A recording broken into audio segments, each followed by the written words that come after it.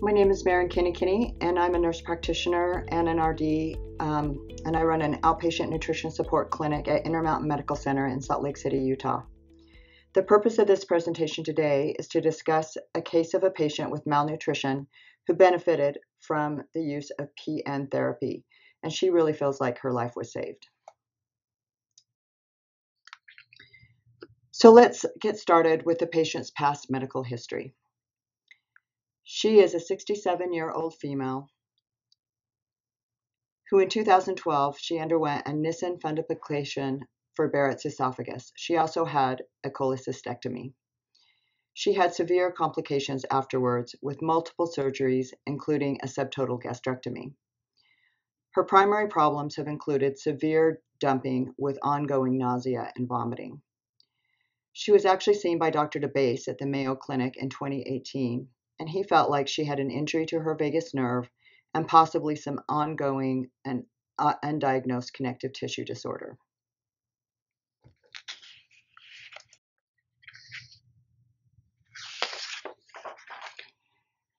So through the years of 2012 and 2020, she was trialed on enteral tube feeds with a gastrojejunostomy tube, and she was also trialed on parenteral nutrition in the past.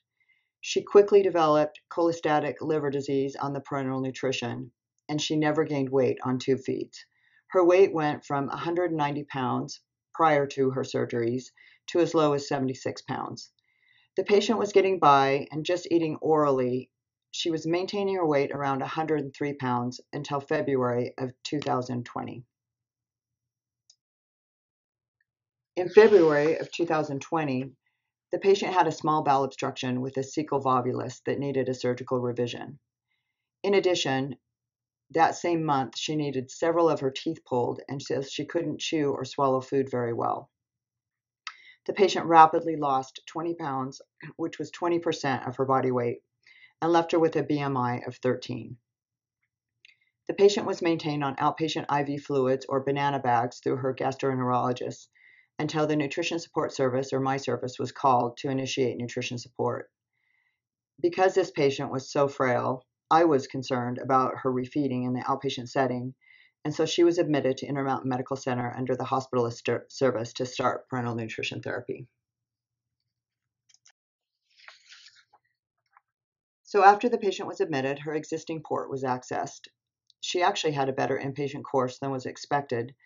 Her overall caloric goal was around 1,400 calories per day, and so we started her at 50% of goal, which was 700 calories, 1,500 cc's of fluid, 2 grams per kilo of protein, small lipid on an 18-hour cycle.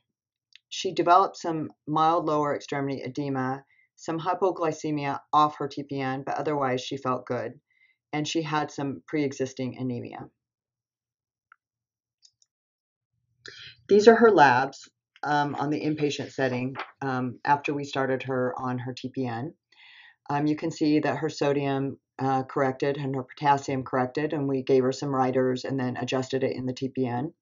Her calcium level, her albumin, and her magnesium level actually went up a little bit, but I didn't decrease it in her PN therapy because she had some cramping in her legs, and so we just kept it the same. Her hemoglobin, hematocrit, as mentioned, were on the lower side, and we have plans to, and we did treat her with IV iron therapy after she discharged. Here's her home PN prescription, her initial order after she left. We kept some thiamine and folic acid in initially for the first week or so, and she dropped down to a 14-hour cycle. She tolerated that pretty well. She started having a little bit random signs of hypoglycemia, but mostly again when she was off her TPN. And then we tried to dial in on her diet again during these times and work with her because she wasn't the best about what she was taking in orally. So after that first week, then the thiamine and folic acid was removed and her calories were increased a little bit.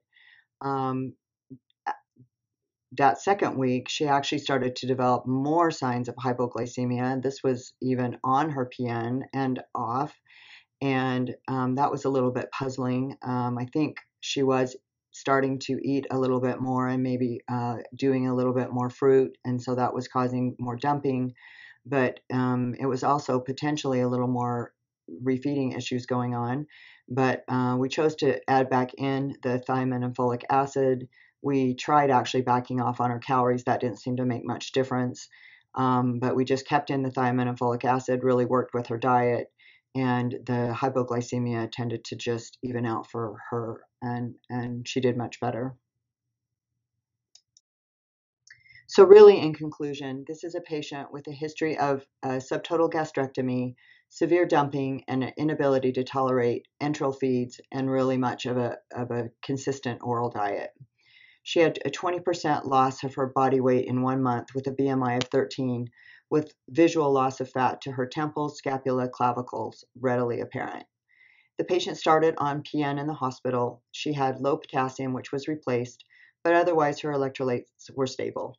We continue to work with her low blood sugars on the outside of the hospital setting in her home environment. She was discharged after 3 days. Her PN continued to be slowly advanced to goal, and the patient was taught in the hospital how to care for her line at home and how to run her PN at home. She and her husband were taught. Her weight is now over 90 pounds, and she is eating, again, a small amount of solid food. I don't know if she'll ever be able to really eat enough to maintain a healthy weight. It will take a few months, I think, for that to happen. We are replacing her B12 and zinc in the PN as well as her other vitamins, but the patient is high risk and will need to continue afterwards. So we'll also continue the thiamine and the folic acid for a month, and then all these levels will be checked in about 2 months. She had no issues with her liver that she had in the past with her PN therapy.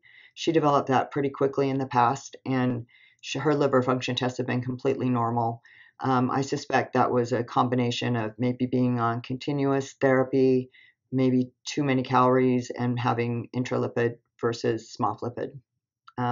Whatever it was, I'm grateful that she has not had any problems with it this time around. So that is the end of my case study today. Here are some references for you to have if you have any further questions about that. And this educational offering has been sponsored by Fresenius Kabi. And here are some other websites that you can visit if you would like more information. Thank you so much for your attention today.